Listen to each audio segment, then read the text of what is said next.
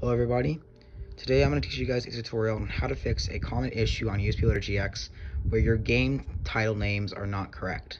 So obviously I don't have it now, the issue's been fixed, but if you're encountering an issue with a game such as like Wii Music or like Wii Sports or something, you might get an error, you might get the game title being inaccurate. So for example, Wii Sports will not be named Wii Sports. Instead, it would be named Sports Pack for Revolution, but we do not want that. So instead, what we're going to do is you want to go into the settings, global settings, go to the last page, then click on Update and the Wii Title Database XML. Now I already downloaded it, so that's why my name's not right. But if encountering this issue, click on that and then let it do its thing. But you will need an internet connection for this. So if you do not have an internet connection, you won't be able to do this. But you can use WiiBackupManager to do this.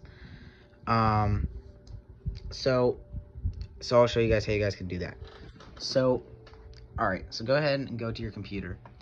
Now, what you want to do is open up your WiiBackupManager.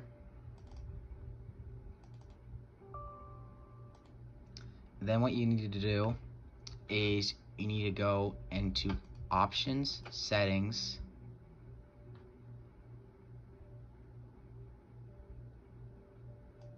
Titles, and use Custom Titles, and then click Allow Rename, Auto Rename Drive